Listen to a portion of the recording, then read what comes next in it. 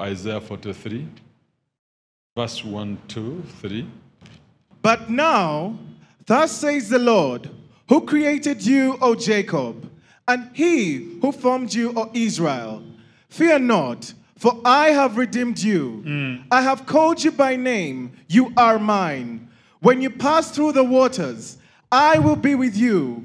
And through the rivers, they shall not overflow you. When you walk through the fire, you shall not be burned, nor shall the flames scorch you. For I am the Lord your God, the Holy One of Israel, your Savior.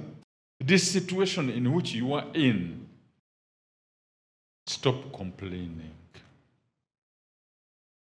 It may be the right position for the answer.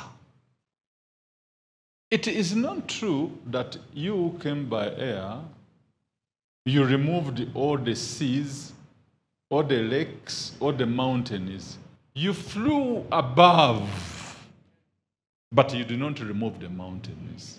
Say, Lord Jesus, give me the grace, to grow stronger, than the situation, and to grow higher, fly above this situation. Thank you, Jesus. Thank you, Holy Spirit. Good morning, church. Good morning. I'm Reverend Charles Kafunda from Lusaka. Man of God, we've been greatly enriched by the word that you've preached to us. When I look at my life, sometimes I've complained a lot, looking at the situations that I could have gone through.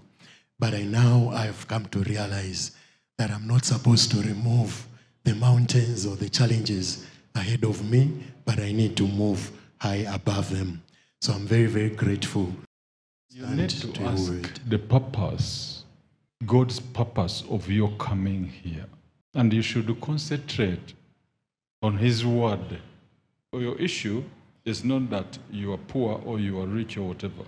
Your issue is lack of concentration. You are a man of God. At the same time, when you see the business, you want to go there.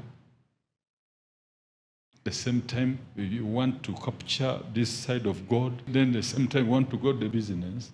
You are this way. You are the other way. So when you see that the side of business is not going on well, then you say, God is not working for me, oh God. It's true, man of God. Are you really God with me, or It's very true, man. God I serve, are you the one? Or then because of the disappointment of the business, you carry the disappointment, you put it to the house of God, to your ministry. It's true, man of God. And you... Man of God, what you have said is very, very true. I confirm that many times when I'm challenged, I get back and I tend to begin to question God and ask whether really I am in the line of God or not. What you have said is very, very true, man of God. I confirm that. But listen, give us day to day our daily wisdom. When you wake up in the morning, how many times do you ask for wisdom? Our daily knowledge, our daily understanding. Or you just walk with as if you didn't take breakfast. Let's say yesterday you ate, but today you did not take breakfast. You didn't take lunch. In the evening, will you feel that strength? No, man of God. The same way, make it as a breakfast. Give us day to day our daily wisdom, our daily knowledge, our daily understanding, our daily success, our daily breakthrough, our daily protection. You must ask for it daily, not yearly or monthly. Ask for it daily. Our daily customers, even those who are going to buy from there, because you have asked them from God, they will come and... What you have said, man of God, is true. I lack concentration on my ministry. You lack concentration. Don't say you are poor or God has not blessed you. God has blessed you, but you don't concentrate. The time you stood to go to business, that is when everything went, bah. Then you came back frustrated. Then the ministry also, bah.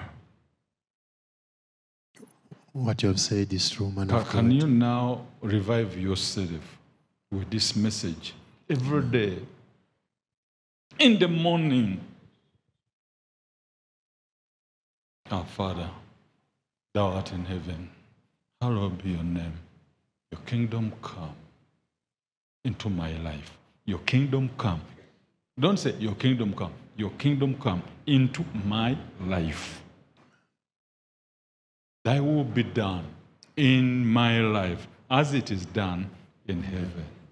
Give us day to day our daily wisdom, our daily knowledge, our daily understanding, our daily power, our daily success, victory, prosperity. Ask for it daily, not yearly, not monthly.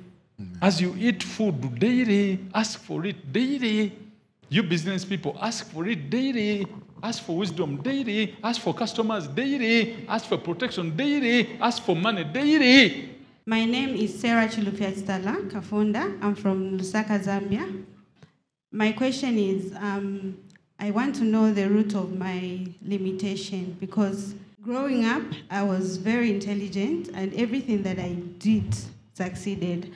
But from the time I got married, I started experiencing especially menstrual pains, which are every month, and they will be severe, disturbing my life. And from that time, I've never conceived. Where's the husband? He's here. You don't have kid with him? No. They've been married for 17 years. What did the doctor say? I was told I have fibroids. And the husband, they said what? They said Yes. low sperm count.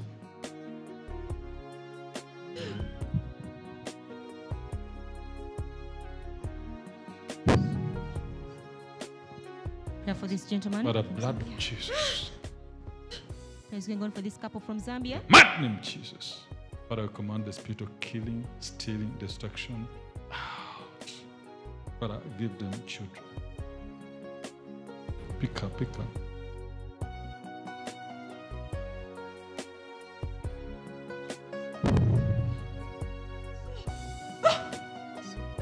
Pick up.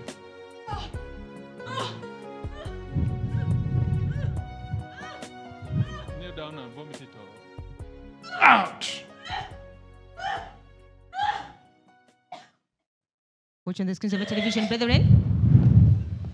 As the prayer is continuing for the husband, the lady has already started vomiting out. The Lord Jesus Christ is working out something for her. The Holy Spirit is unblocking her reproductive system. Out! The mighty name of Jesus. Whatever blockage, out. Continue to watch as the lady continues to receive her deliverance through vomiting out whatever has been blocking her tubes. Whatever be the cause of infertility in her is being uprooted right now. And she's vomiting it. Watch on the screen and see what she's vomiting.